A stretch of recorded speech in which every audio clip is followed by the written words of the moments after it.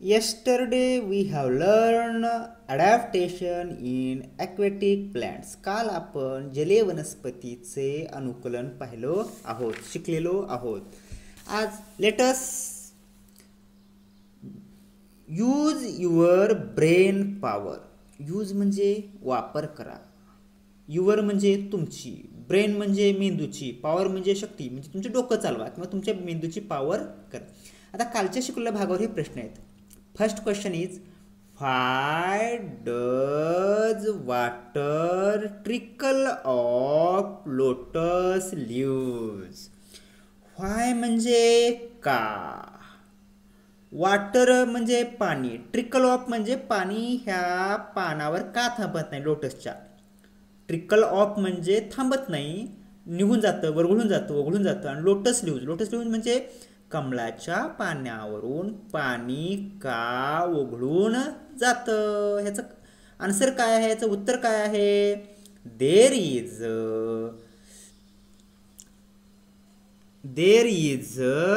Waxy layer.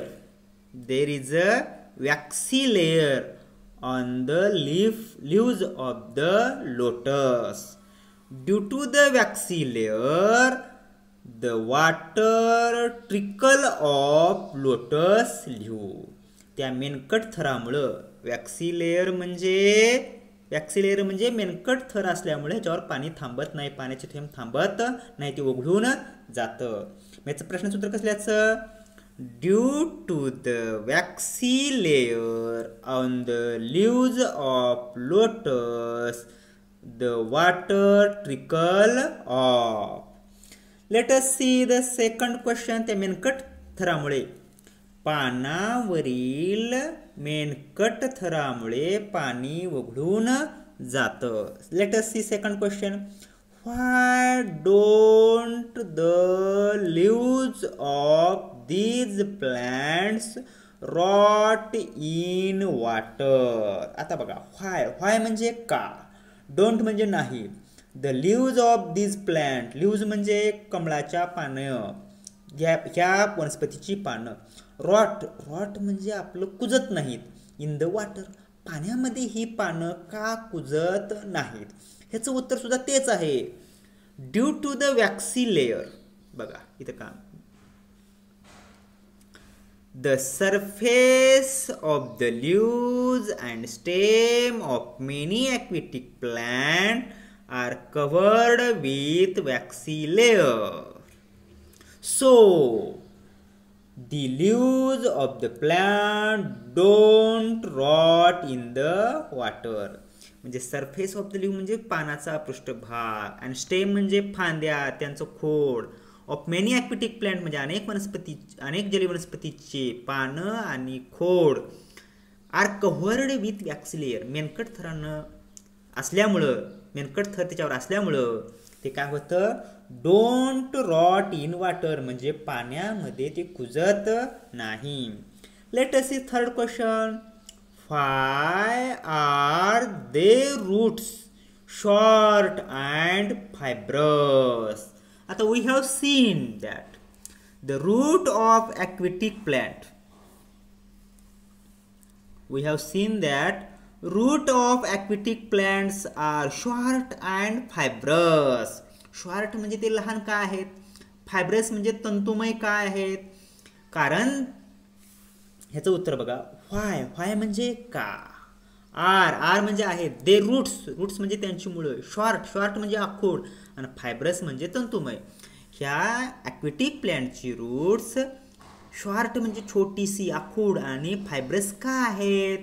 Because these roots of this plant are floating in the water and they gets their food and minerals easily from the water, so their roots are short and fibrous.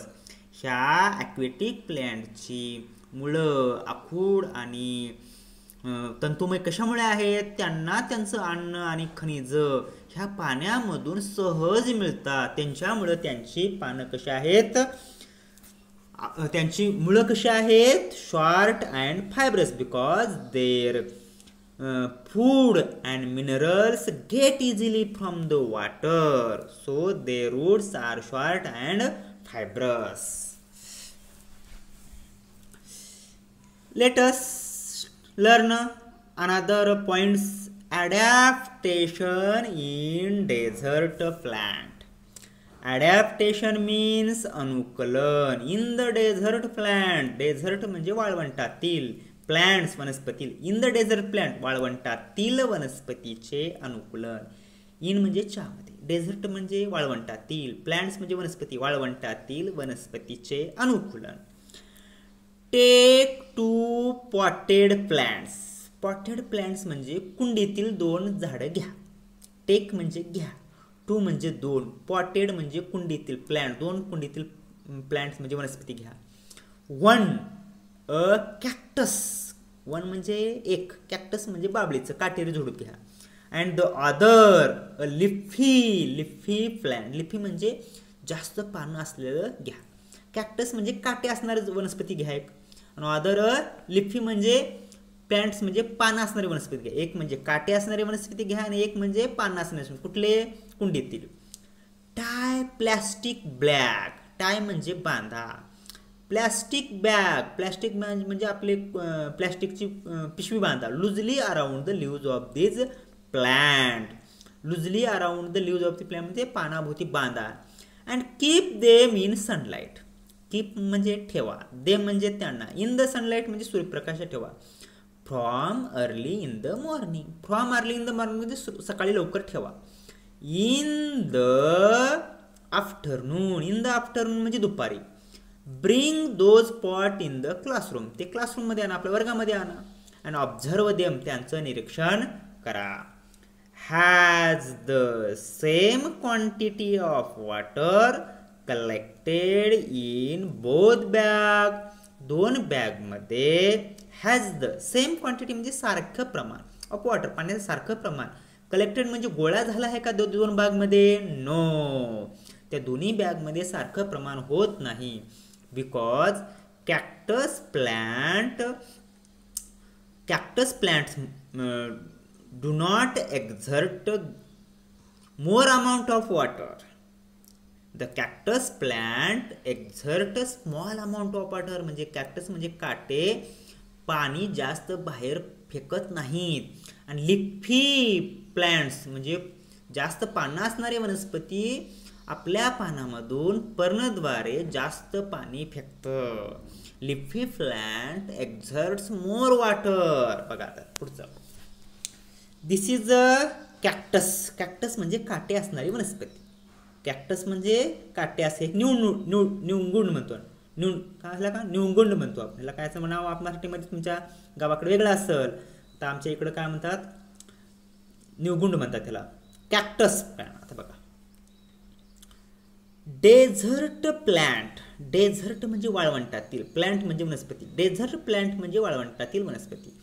R either लिपलेस और their leaves are like small needles or have been modified into thorn. Desert plant म्हणजे वाळवंटातील वनस्पती. R either लिपलेस. R म्हणजे आहेत. Either लिपलेस. लिपलेस म्हणजे पानं नसणारे असतात. डेझर्ट प्लांट आर आयदर लिपलेस म्हणजे वाळवंटातील वनस्पती एकतर पानरहित असतात, पान नसलेले असतात, किंवा ऑर म्हणजे किंवा. There leaves.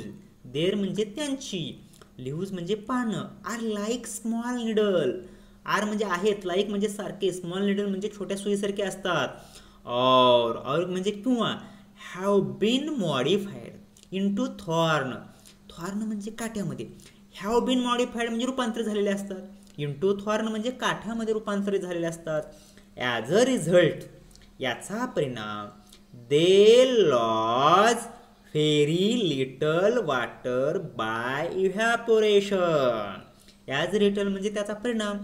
दे लॉज म्हणजे ते कमी होतं. दे लॉज म्हणजे त्यांच्यापासून कमी होतं. समजा त्यांच्यापासून त्याच्यातलं पाणी कमी होतं. दे लॉज म्हणजे त्यांच्यातलं नष्ट होतं. व्हेरी लिटल वॉटर म्हणजे अत्यंत कमी वॉटर त्यांच्यामधून कमी होतं.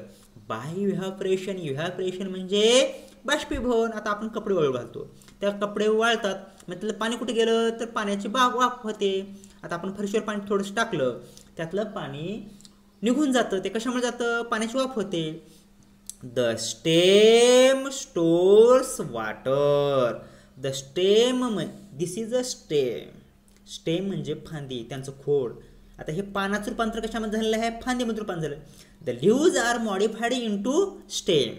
दिस leaves R modified into stem. ह्या पानाचं रूपांतर फांदीमध्ये झालेलं आहे, या पानाचं रूपांतर फांदीमध्ये झालेलं आहे. The stem R, the stem stores water.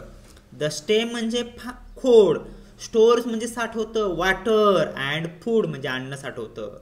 The stem stores water and food. ते खोड पाणी आणि अन्न साठवते. बघा, ह्या खोडामध्ये पाणी आणि अन्न साठवलेले आहे.